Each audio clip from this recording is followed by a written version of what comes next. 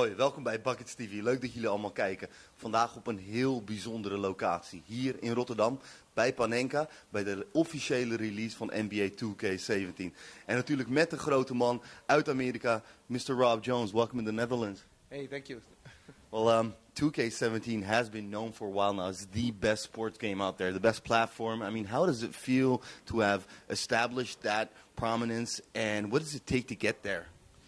I think it takes. I always say it's hard work, and it takes a passion for the sport and for the game that our team kind of seems to prove year in and year out that we are truly lovers of what we're doing. Yeah, it's great. You can tell from the game. I mean, the passion just hits you right in the face when you start playing the game. The graphics, I mean, they're so next level, and you just recognize players when you look at graphics. Did you have players come in and do the animations? Was it hard to have players work with you guys? No. I mean, we do a mixture. You know, we have some of the players come in usually during the year, and we'll do a few of their animations, more their signature type stuff. And then we use a lot of college players that either people who've played and no longer play in the league, or college players who are professionals around the world, whose movement kind of embodies what we're looking for when we're looking at an NBA player. And how excited are players when they recognize themselves in games? Or do you get any feedback from players on their ratings and whatnot? We get feedback on their ratings all the time. That's a guarantee. I mean, nobody's ever really happy with what they get. They're never good enough, huh? No. People sit there and say, "My J's better than that." You just haven't seen it yet. And we're like, yeah, that's the problem. We haven't seen it yet. We haven't. Show us, and we might put it in there. So, so we get feedback from players who spend a lot of time playing the video game. You know, what they like, what they don't like, and we try to use some of that feedback alongside of the feedback of our community to make a better experience for everyone. Yeah, I hear you, because I guess there must have been a community uproar when a lot of people saw Kobe Bryant's rating last year. Yeah, it's the community's vocal. Let's put it that way. Hey, how about the artificial intelligence? Have you guys made any steps in artificial intelligence, and how can we notice that? There's a ton. I mean, the AI is way smarter than it ever has been before. We've done a thing this year. The AI makes continuous adjustments based on how they're playing you or you're playing them. And then the great thing about it is that as you bump the difficulty level up, we're actually making the AI be smarter about making adjustments. So whereas before people just thought that the players just got better, now the AI will make more adjustments to what you're doing against them as you make the game tougher. We also, we did a lot of stuff. We rewrote a lot of the freelance systems. There's over 30 freelance systems in the game now for different teams, so different teams will feel very unique. So you have that transition is something that we spent a lot of time in. So both offensively and defensively, transition game has been rewritten to make it more fluid, and that's something that you should feel the moment you play the game, is how much better the game flows in terms of both offense and defense. Players react like immediately to buttons, and the whole feel is a lot better from what I understood. It is. I mean, on the control side, we're going to a lot of one-to-one control, one-to-one feel. What I do is what I see right there on the screen. We're trying to make sure that, like we were talking about before, that if I'm the same rating as you, but I'm more skilled player, we want to surface that. We want that person to feel like he's a better 2K user than the other guy. So there's been a lot done. Both, the AI side, when you say AI, for me, a lot of times I'm thinking of how the game approaches games against me, and then also from the gameplay control side in terms of, how do you interact with the game. It's, we've done things that supposedly make it harder, but they're just as accessible as before, and that's something that, we strive for every year because, our game is pretty big.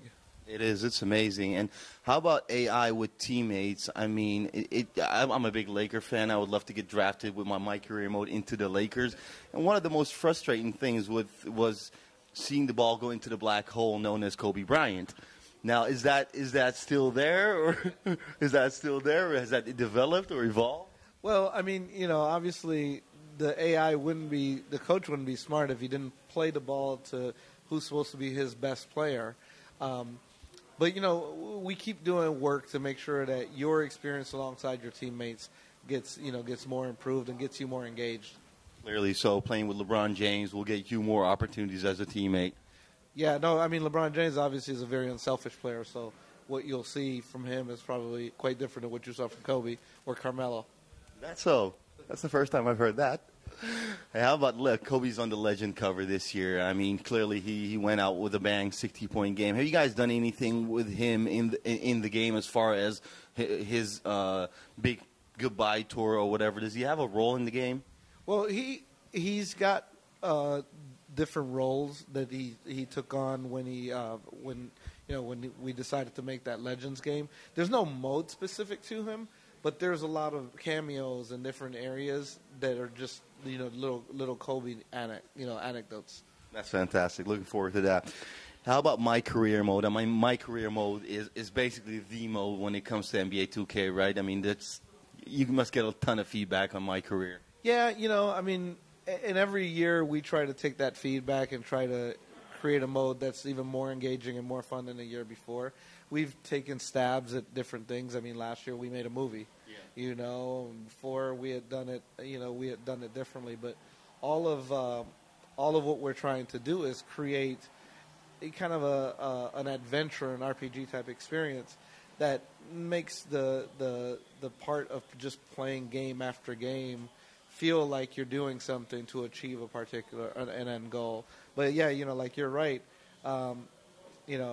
My career games played are way more than regular games in any other mode now. It's crazy because you get so into the game, and I turn off my PS4 and I feel like I'm 6'9". Like, this is actually me doing this stuff. I mean, that's how far this game goes. That's amazing. And that's what we wanted. We want people to be involved in playing and always thinking about their guy at all times. So definitely. Hey, another mode people are really high on is My GM.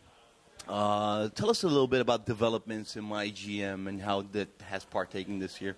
Well, I mean, My GM this year isn't as big of a focus as the stuff that we did in My Leagues. But, all of it, the beauty about My GM, My League, and even My Career and the way they're intertwined, a lot of the stuff that we find exciting, like the league expansion feature that we talked about earlier, all of those automatically get run into My GM. So the mode itself is always expanding because the moment we put a new feature into any of the simulation side, you automatically get it for free when you're playing in My GM. So that world feels more alive to you as a user. That's amazing. Looking at My GM, a couple of things that were maybe the annoyance, let's call it that, or the development of a salary cap going into My GM or My League. It was very hard to keep players because there was no cash. With the new salary cap, has that been implemented into the game? Yeah, all of the stuff, like we were saying before, salary adjustments, the collective bargaining agreement, and when those things change, those are all taken into consideration. So your salary cap will keep growing, accordingly. Therefore, you will be able to make space for those players that you need. Yeah, because I need to keep them, man. I trained these guys. I need to keep them on my team. Hey, another thing is the draft classes. You were able to import draft classes. Now, there are a lot of guys who are notoriously known for building own draft classes. Thank you to those people because they help all the players in the community out. But how about the automated draft classes? Have you guys focused on that? Maybe improved some of it because it was hard to get new good players into the leagues.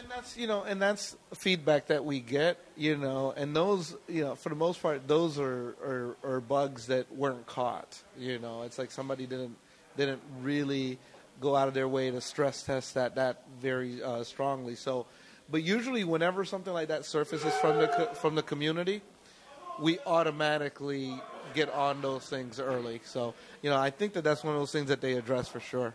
Yeah, I can definitely tell you guys do a lot with the community. You take feedback and you try to implement it into the next game. Looking at something that the online community did, the whole My Park and Road to the Finals thing last year, from what I understood, it was huge. How was the feedback on that?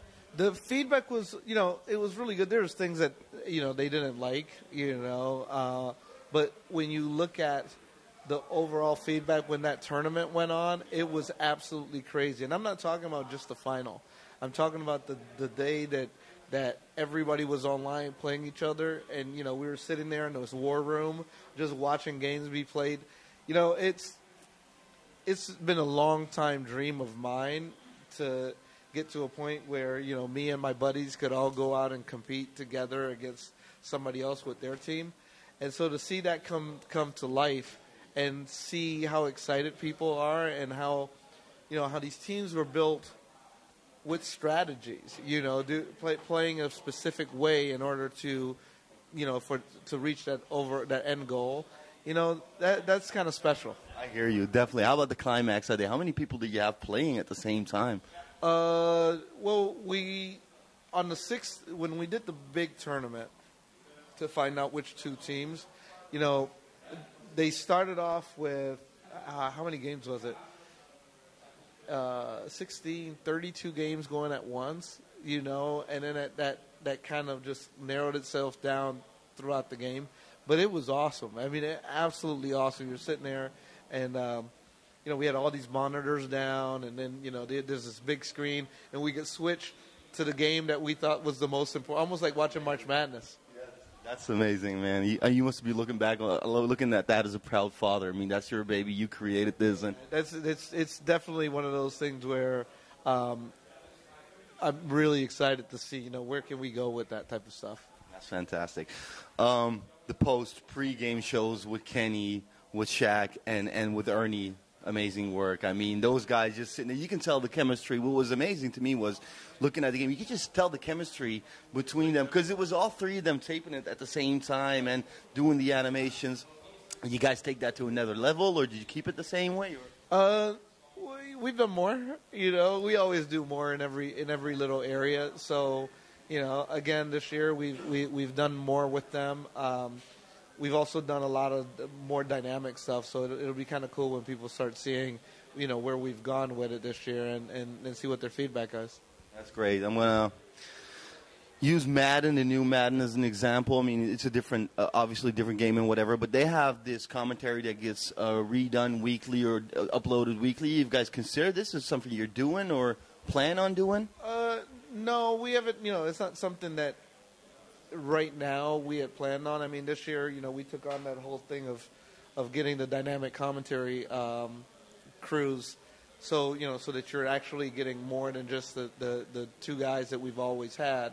Now you're going to have commentators kind of come join in just when a game is being played in their area. So, we are trying to figure out ways to expand and change what we're doing with commentary. I mean, this year, that was already huge, creating these dynamic commentary crews.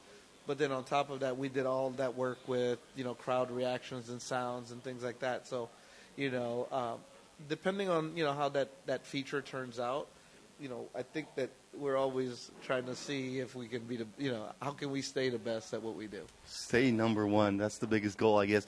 Yeah, adding Chris Webber to the Kings, I mean, that's just, it doesn't get a lot better than that, right? I mean, and he's kind of always there. So it's like if you go to those games, you see him hanging out there and commentating. So. That's great. Hey, you're in Europe right now. I mean, basketball is the NBA. It's American. We all know it's huge over there. It's getting bigger in Europe. But how do you guys, I mean, how big is your part in the European market, your share in the European market, and how do you guys expect to grow this in the next coming years?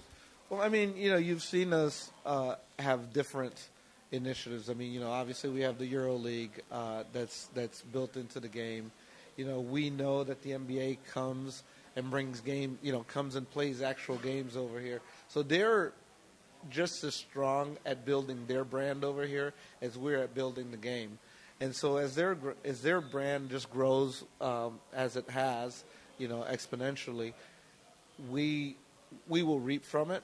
And then just the fact that we're such a great, fun game, will also be something that, will keep pushing that for us. And then if there's, other things that we can do to kind of get more people playing, we're definitely going to do those. I definitely hear you. And I believe that it's not just people that love the NBA that become 2K fans.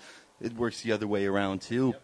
kids to pick up the game and go like, you know what, this basketball might work for me. Well, I mean, Europe, from what I remember, has always had a kind of a different approach to basketball, and a lot of it is, you just don't have as many courts. Everybody has a hoop in the U.S., so basketball's kind of ingrained as that number 1 or 2 sport to a lot of kids. Here, it's more like, hey, did you join a club, or it's kind of the only way you can really experience it. You're not experiencing it, as pickup the way we do. So, but I think that our game is so much fun that people will watch, especially when they see how realistic the game actually looks. Definitely, and it's getting better with courts, though. I've been to Spain lately, and I mean, Spain has a lot of courts. I haven't seen all the new courts, so I'm going tomorrow. So hopefully I'll see some of them. I'm pretty sure you'll enjoy yourself. Spain is nice.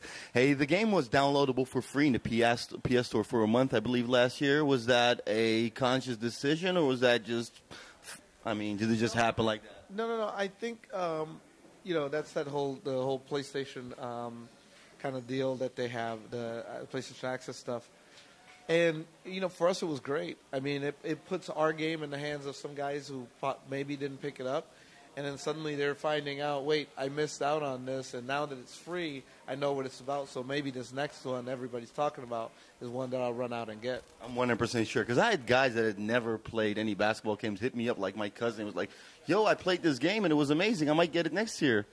Well, that's what you want, It's like this year we're trying our best with the Prelude to get it into people's hands early to see how much work goes in. I mean, they're not just getting some 2-minute demo of a game. They're actually getting a complete piece of my career experience with scenes and with games, and they'll sit there and they'll be like, hey, you know what? I should try. I want to try this game when it comes out. So. Definitely, it comes out September 9th. The preload does. The game itself is a week later, 17th. So 16th. I apologize. So make sure to download it and get a head start on your game. Last question is give us just a little sneak peek at 2K18. I'm sure you, Mr. Jones, you've got your head spinning. You've been driving everybody crazy with your new ideas already going off. Give us one new thing that's going to pop up. We can't talk about 2K18. Is it too early? 2K17 hasn't even hit the stores. How are we going to start talking about 18 now?